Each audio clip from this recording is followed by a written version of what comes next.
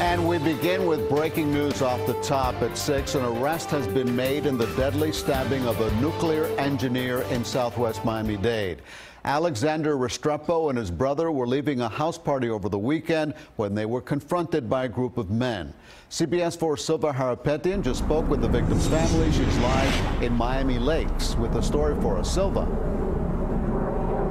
Elliot, it's just simply heartbreaking. At the home, they have his picture up, surrounded by flowers. His mother just told me she never thought in a million years her son would be a statistic. They are aching and they are asking for the community's help, but a sigh of relief today arrested because there on was one an count arrest of in this second-degree murder and one count of attempted second-degree murder.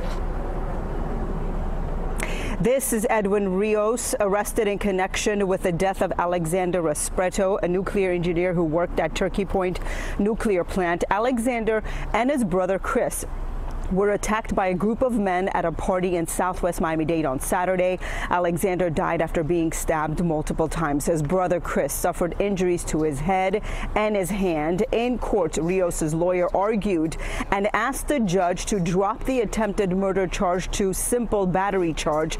Rios is being held without bond on the second-degree murder charge and $1,500 bond on simple battery charge. He's accused of being an active participant in the physical altercation that happened. The victim's family believes there are more suspects and they are asking for the community's help. To please come forward with information. Our family's completely shattered. The only, we would like a little bit of closure in seeing these thugs in jail. We don't know if this is the guy, but there's people out there. There's a lot of these guys. Someone knows something. And to get them off the street before they kill more people. Yeah. Because I don't want a mother to be going through what I'm going.